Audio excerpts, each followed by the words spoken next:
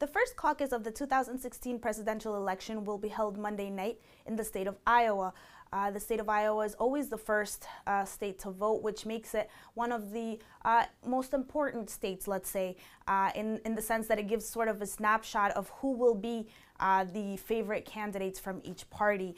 To explain a little bit what a caucus is, essentially what happens is a gathering divided by parties, and people go either to somebody's house or to public spaces depending on how many people are getting together, and they vote on which candidate is their favorite. For the Republican side, this is cast as a secret ballot. For the Democratic side, it is a standing vote. So essentially you would stand when they call the name of your candidate, and this will begin to give delegates, which will determine the percentage that each candidate is receiving, and in that sense, that is how the winner is essentially chosen.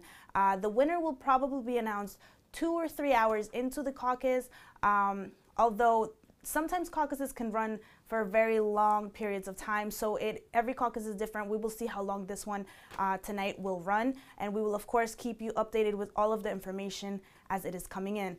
Bianca Perez, Telesur, Washington, D.C.